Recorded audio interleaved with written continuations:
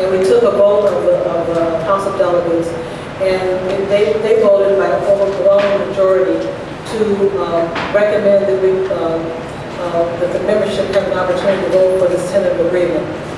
We also recognize that there are people in the House of Delegates who are very vocal, who did not like everything that was in the contract.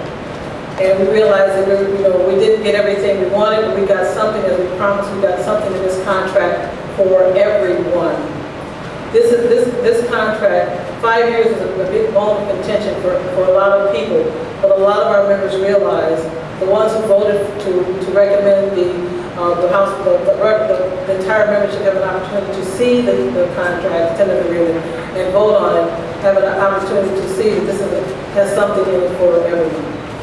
Can you talk about the contents of because you only needed a majority of like 50% plus one, we had over, I think it was 70% voted it was by a standing count. And because it was a standing count, the parliamentarian counted when she got, of the people in the room, she got a super majority. And so that's all it took for the recommendation that the membership get to see the contract. The contents of the tentative agreement? I'm sorry? Can you talk about the contents of the tentative agreement? We gave you sheets of highlights, and that's what's in there. It is a 4-year, it is a 5-year contract with a 4% raise across the board, which is equivalent to, not counting the lane and step changes that we were able to do for our members in the contract. It's equivalent to a 20.1% raise. So now what happens? What's the next step? Our vocal members who did not vote to approve the contract are obviously voicing their opinion. So, I'm sorry, your question. What's the next step now from here? I'm sorry. It was ratified, so now what happens? The next thing, the tentative contract will be mailed out to the entire membership, and they will have an opportunity to vote for the contract in their states. In Maryland, they're upset because what people were saying outside was that they thought the vote was a sham, that they didn't, let me finish, that they didn't get to say yes, and didn't get to say no, and that's not the way it was done in the past. No, it wasn't. The thing about it is that the parliamentarian said there was a simple majority. When we had because of the vocal people, there are a lot of people who are loud.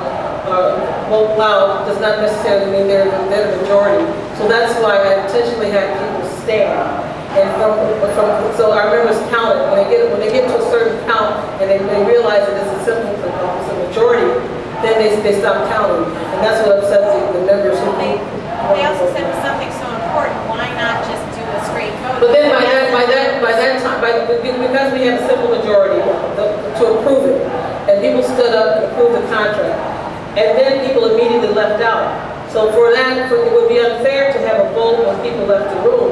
When the majority of the people said, I voted to recommend the entire membership have an opportunity to vote for the contract.